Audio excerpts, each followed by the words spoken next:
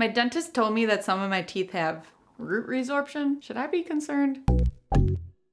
Hi, my name is Whitney and I'm a dental hygienist here to talk about root resorption. First of all, what is it? Root resorption is when the physical root structure of your tooth begins to erode or dissolve away. It essentially disintegrates, leaving a weaker, shorter, or thinner tooth root behind it. And although root resorption is not something that is visible when you smile or look in the mirror, you can't see it. Your dentist can see it on your dental x-rays. Sometimes, if it gets more severe, you may notice some physical symptoms, which we'll talk about in a bit. But first, there are two types of root resorption. There's internal and external. Internal root resorption is where the tooth dissolves from the inside out, where the canal widens and takes over the root structure. And external root resorption is where the root disintegrates from the outside inward, and the roots of the tooth start to look shorter and more blunted over time. So how does this happen? There are four main causes of root resorption. Number one cause is from trauma, traumatic injuries, like a car accident, getting hit in the face during sports, or even getting butted in the head by a squirmy toddler. I've actually had multiple patients where that's happened to them. But yeah, traumatic injuries, things like that can permanently damage the nerve inside of a tooth or a few teeth. And interestingly enough, symptoms from tooth trauma can take weeks, months, or even years to develop before you ever notice anything. So if something did hit you in the face and hurt your teeth pretty badly, always tell your dentist, even if the pain goes away, so they can take an x-ray and continue taking x-rays to monitor that area over time. 2. Resorption from braces. When teeth move too fast or too aggressively, resorption can happen, particularly when the tooth movement isn't controlled. Lots of times with at-home clear aligners without the supervision of a dentist. And having said that, dental pro tip, public service announcement. If you are someone who is planning to do at-home clear aligners where you buy them online or whatever, without the supervision, without the care of a dentist, please know that you are putting your teeth at risk. They are the most vulnerable and predisposed to having root resorption occur with the at-home aligners. This is because there isn't a dental professional monitoring the movement of your teeth like there is with traditional braces or in-office clear aligners, where your dentist or orthodontist continuously monitors your teeth during ortho treatment. And they're checking for any root resorption happening. If they notice any signs of resorption, they will take action to prevent any issues. Issues being mobile or loose teeth. But if you're doing them at home yourself, you won't know until it's too late. Speaking of mobile, loose teeth, another cause of root resorption is from gum damage. Periodontal infections can cause root resorption. It's likely due to problems in the periodontal ligament, which is the connective tissue surrounding your entire tooth root. And in the cases of gum disease, the ligaments become infected and detach, causing issues like gum recession, bone loss, tooth mobility, sore gums and teeth, bleeding, and bad breath. Fortunately, however, gum disease is easy to screen for and 100% reversible when it's caught in the earliest stages of gingivitis. I will link my gingivitis and periodontitis videos in the description box if you'd like to learn more about the differences between the two, prevention and treatment. And finally, the last cause of root resorption is from nerve damage. Whenever the pulp, the nerve tissue inside of the tooth root, is infected, it can cause internal resorption. Normally, an infected dental nerve presents itself as an abscessed tooth. I have a video all about that as well, where there's visible swelling or drainage near the tip of the tooth root through the gums. But not all nerve damage creates abscesses. Other internal resorption may look like the tooth is thinning out or has a large void forming in the middle of the tooth root, closer to the crown. These types of scenarios, like most scenarios, are best diagnosed with dental x-rays. So if you're looking for signs and symptoms of root resorption at home, especially with external root resorption, you usually won't ever experience any type of noticeable symptoms. However, once it starts to get more severe, you might start to notice tooth mobility, loose teeth. But if you are someone whose dentist mentioned to you that you have signs of resorption on your x-rays, like for example, if you're an adult and you had braces years and years ago, and now years later, they notice resorption all of a sudden on your x-rays, but you're having no symptoms, more likely than not, it will just be something they continue to monitor. Don't freak out.